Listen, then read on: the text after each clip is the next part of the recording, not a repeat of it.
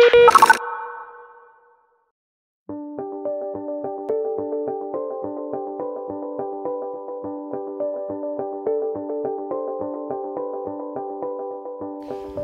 is going to be the first of our keynotes. Adrian has easily the most amount of stuff up on stage that I've ever seen at both a JSConf and a RobotsConf. This is going to be an absolute blast. So here's Adrian.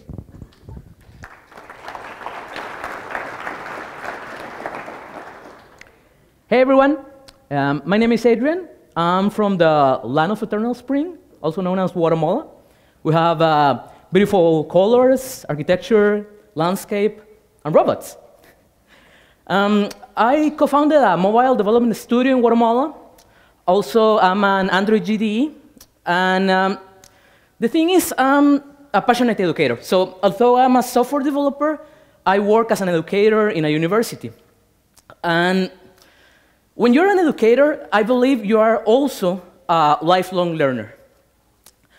And I'm here today to tell you a story about a project we're working on, the OculusHead. You can see the old stuff here on the table. And I'd like to tell you how this came to be. It's still a work in progress. I know you can see all the wires and battery and all the things here. But let me begin with a question. Do you like robots? Yes! We're here for the robots. But why do we like robots? Have you ever wondered? I have liked robots, video games, and stuff like that since I was a kid. I have watched this movie like 1,000,000 times, and even though it's not exactly a robot, it's more like a mecha. I believe that curiosity is in our DNA. We are all natural inquisitive about everything.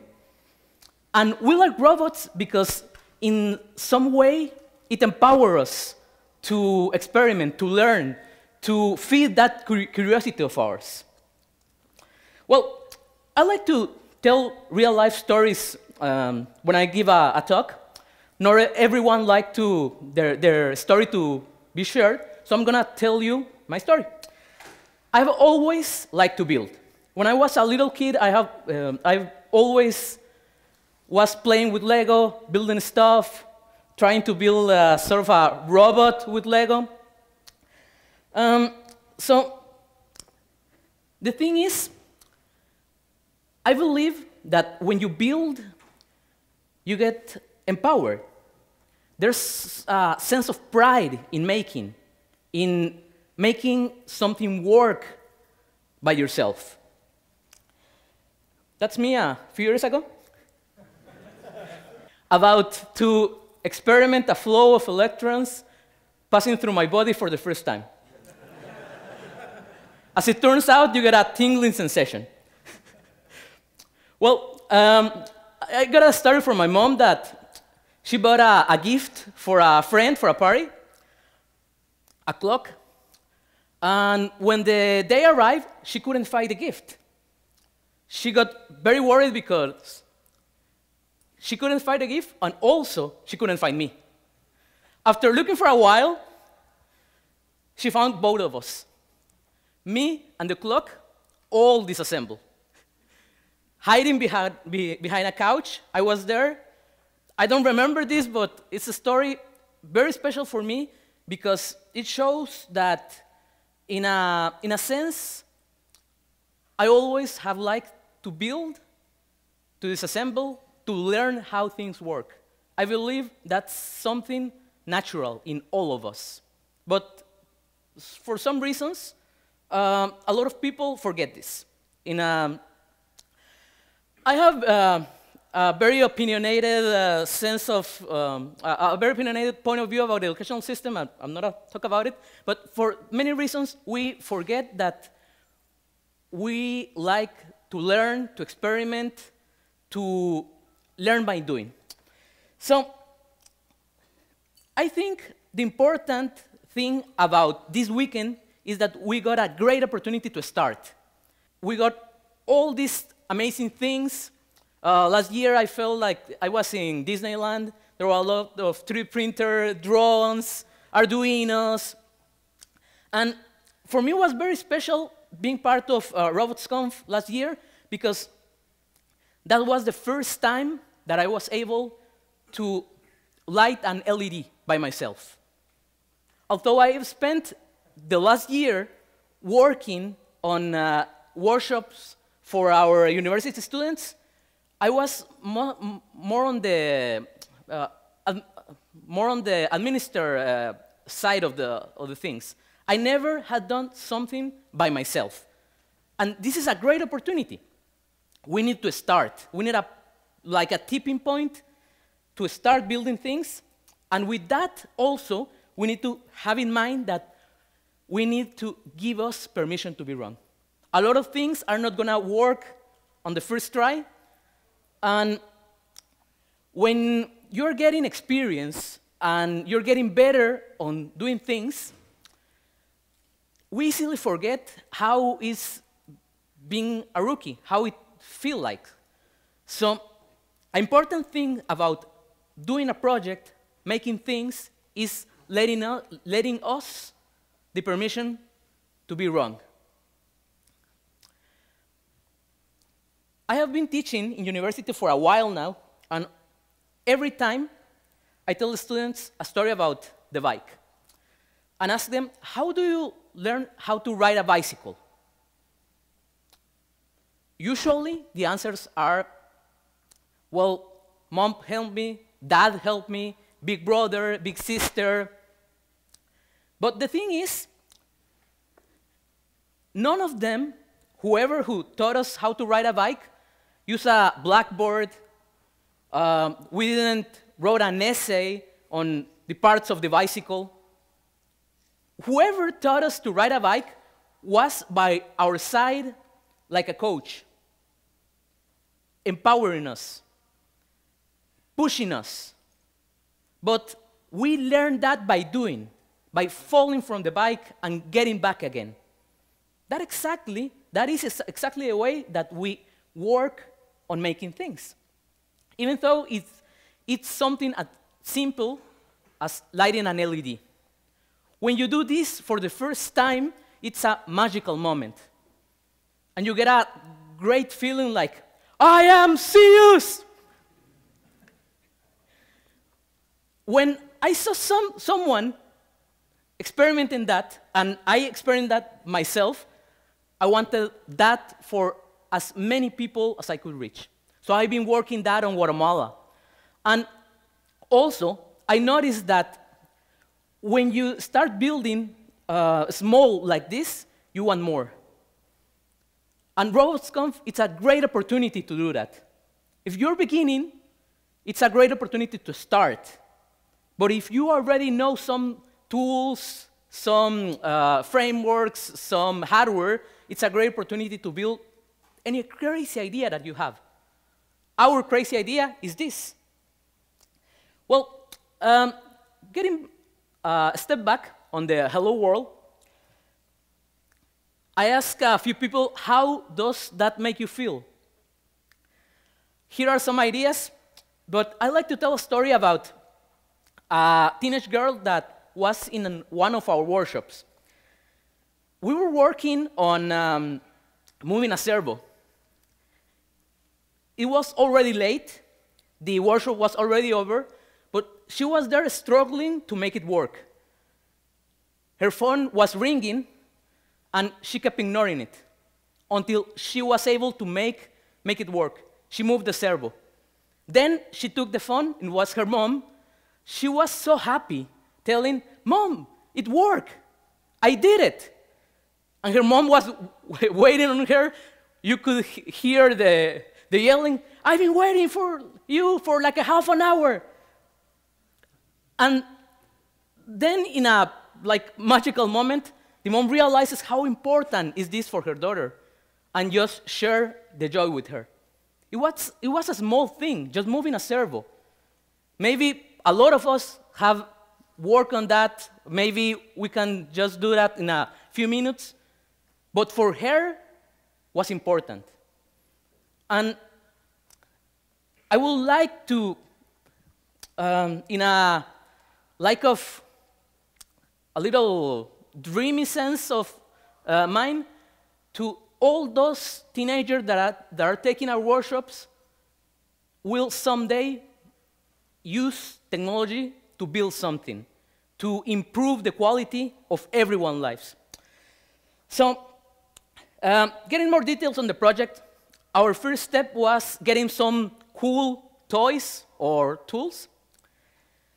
There are like this bunch of tools available and really easy to get, like the Oculus Rift, like Google Glass, like Leap Motion, like the Pebble, and almost all of them have already pre-built APIs that are really easy to use. So our first step was getting all this bunch of toys and playing with them. Our next step was learning how to use those tools or toys. The picture is for a 3D printed claw with a control with the leap motion. You can see the leap on the left-hand side of the picture. That was sort of our first experiment. Since the beginning, we have been working with JavaScript and Johnny 5. I'm going to tell you a little bit of the story in a few slides.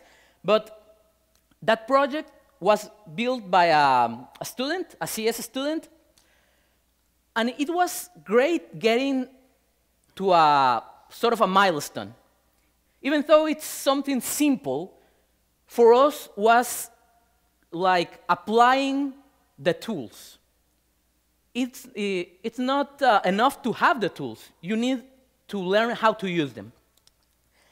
An important side note here is build that for yourself. This might be a product someday. Whatever you're making might improve the quality of life of a lot of people, but when you are starting, build it for yourself. You don't need to think about how you're gonna sell it yet. Maybe someday you will think of that. You don't need to think about if it's the, I don't know, correct packaging, if you are gonna refactor the code, etc. Build this for yourself. Enjoy the process of building it. Maybe no one else is gonna use it, only you. But that's enough. And also, choose your building blocks. We have been told for this project like 1,000,000 times to abandon JavaScript and build it on C++. For a lot of time, robotics has been only for PhD students or researchers. But I believe that the important thing about Johnny 5 and all this movement is the community. So we chose JavaScript. We bet on JavaScript and on Johnny 5 because of the community. Because a lot of people is actively working on this, and you can share what you are doing. You can pick any tool you like, any building block that you like, but keep in mind that this will be part of your project.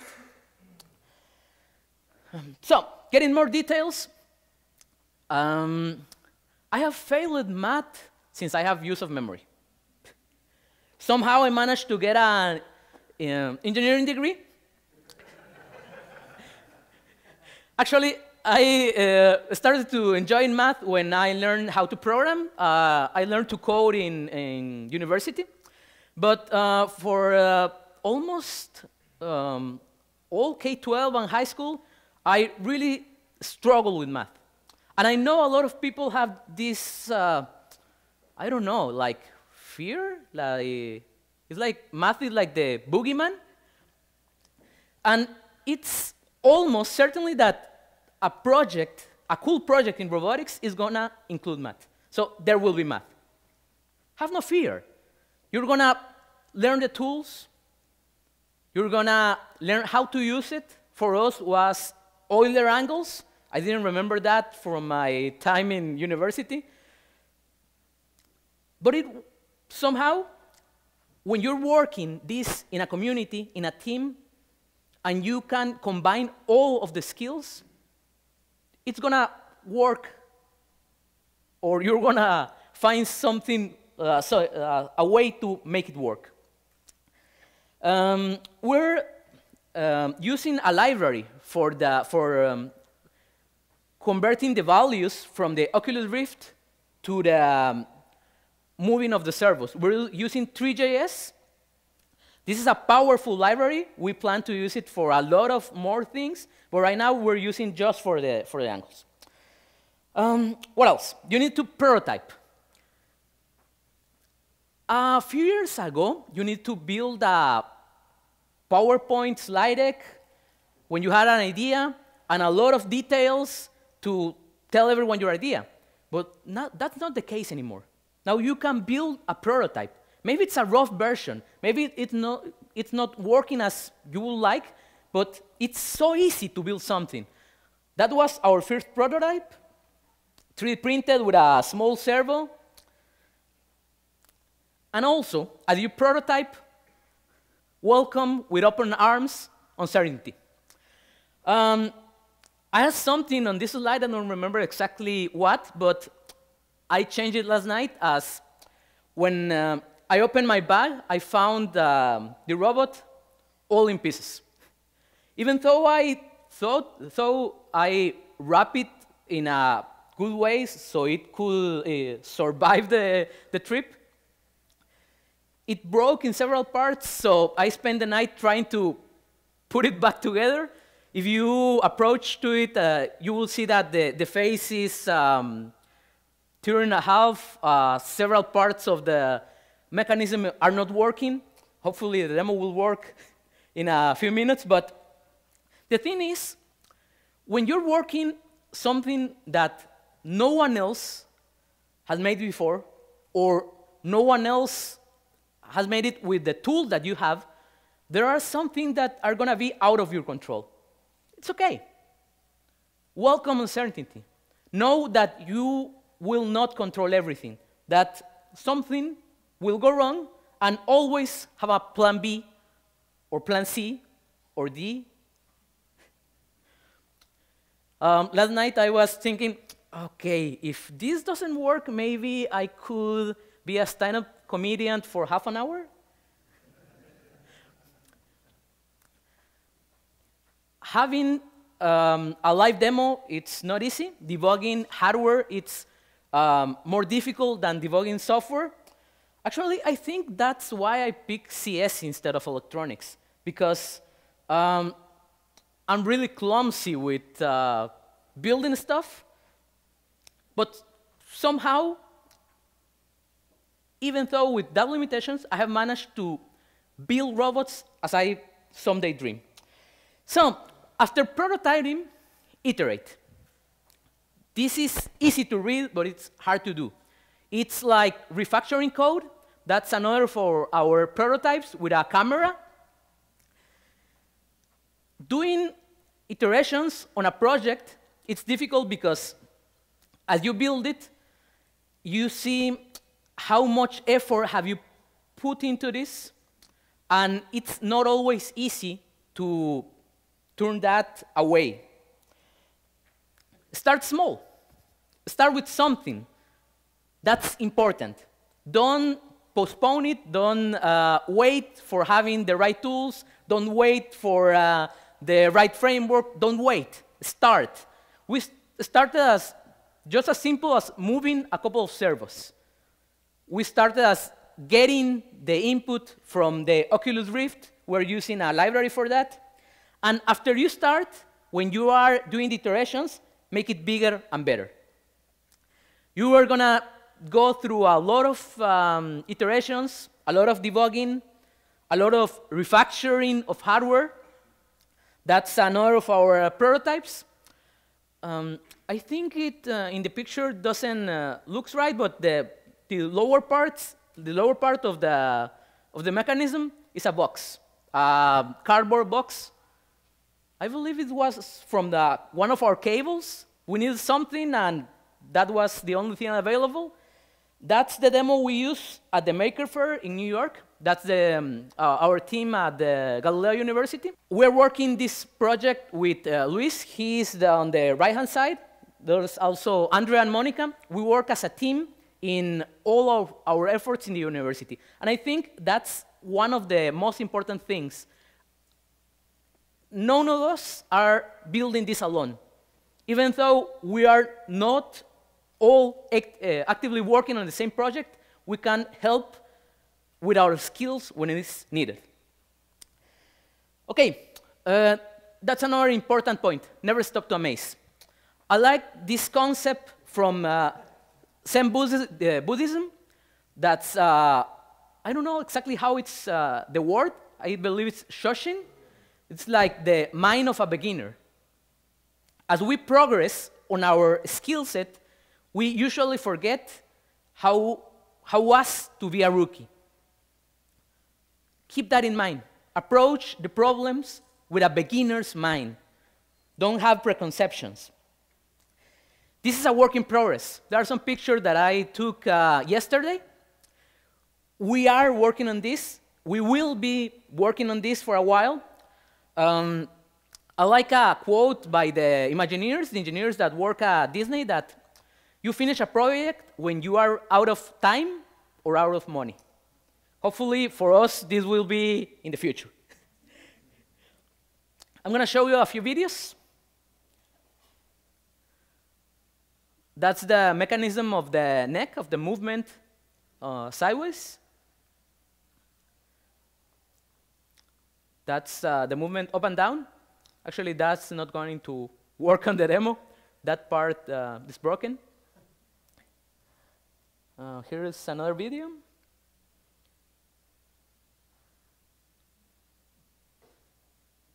It looks pretty creepy without the eyes. And with the movement, I don't know, it was like the Exorcist movie. And here's working. I was hoping to show all this movement here. There are some cameras in the eyes, so whoever is using the Oculus can see what the robot can see. We are showing the demo only on one computer, but it works using binary JS. So you can use a computer with the robot and a computer with the headset. We are leveraging a lot in the InMoov project. This is it's supposed to be a full robot, but it's only built right now from the waist up. We want to print that. This is a project we're working with several people. Now it's only this. Actually, there's another line of the torso that I took out. But as we progress using these 3D models, we're adding our own designs.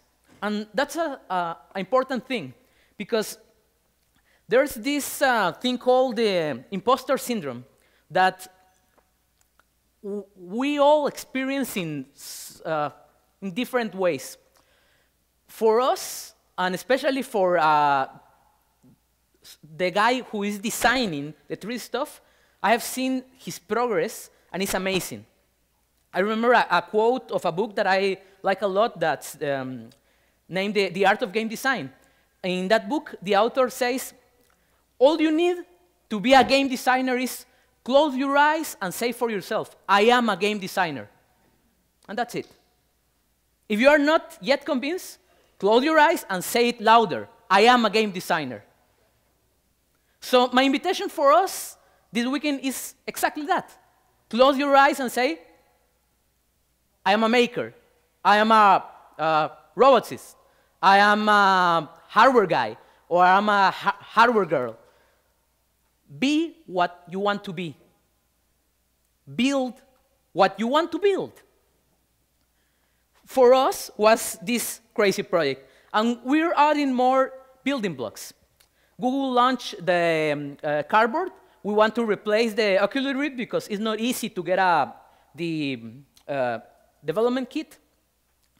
We're still working on this. It works, but at a rate that it's almost impossible to see something like 5 or 6 frames per second. I don't know yet how, but we're going to make this work. And I think that's part of building something. You're going to find a lot of challenges in the way. But it doesn't matter, because there is an invitation from the world for us to play, to roll up our sleeves and make something. Making, whatever you are making, builds character. It's not easy to start. And you need a lot of time and a lot of effort to get better at it. Whatever you're building, do it in a community. That's a picture of our Notebots Guatemala community.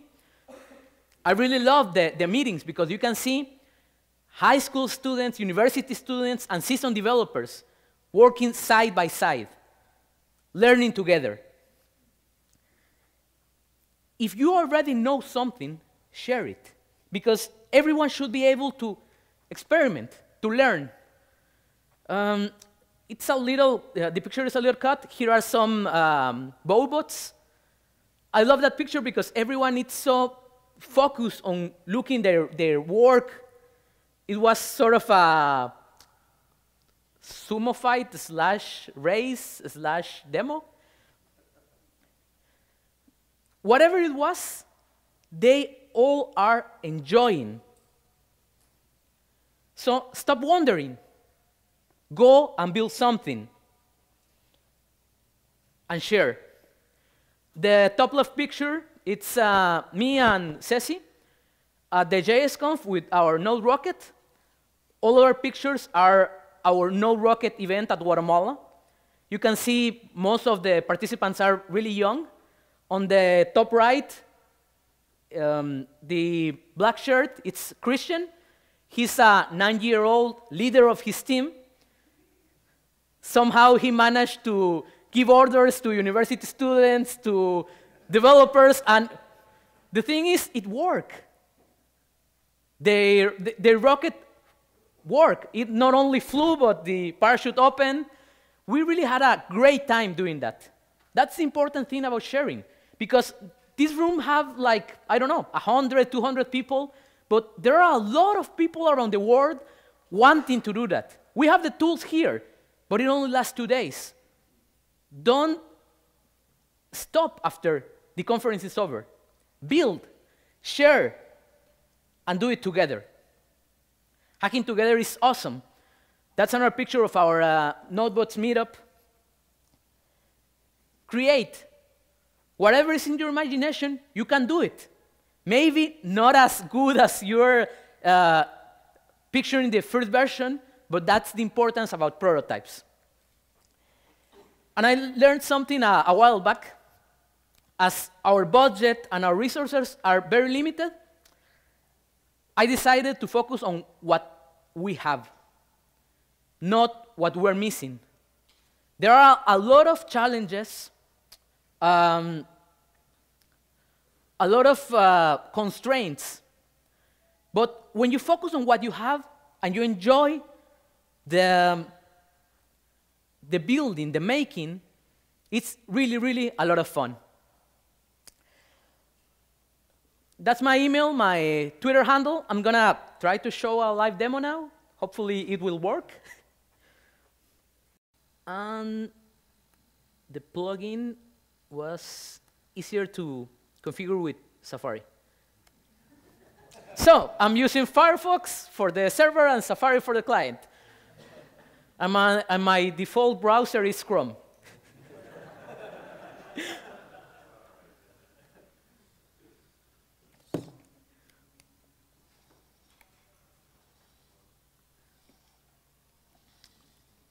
Well, at least that works. OK, let's try this. No. No, the vertical movement is not working.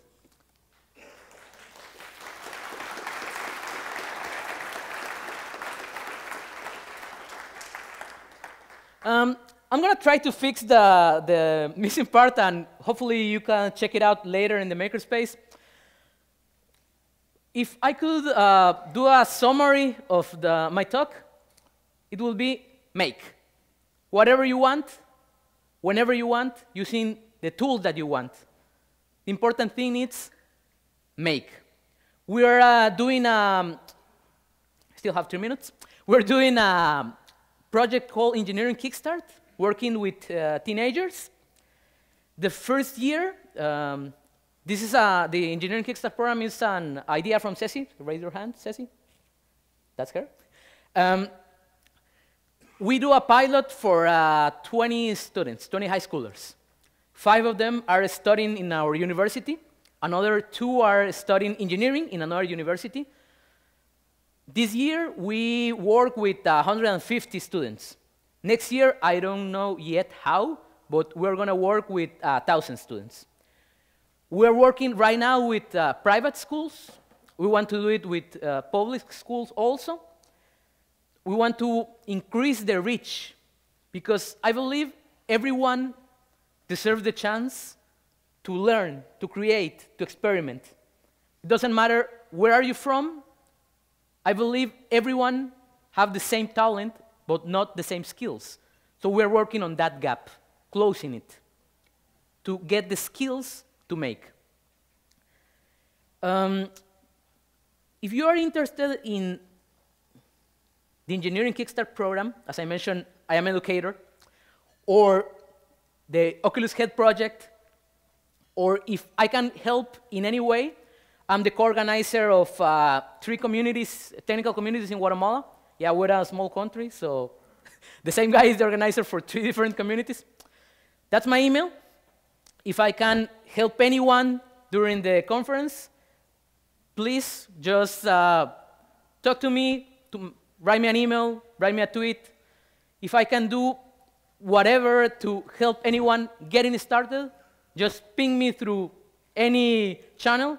I will be happy to do it. Thank you.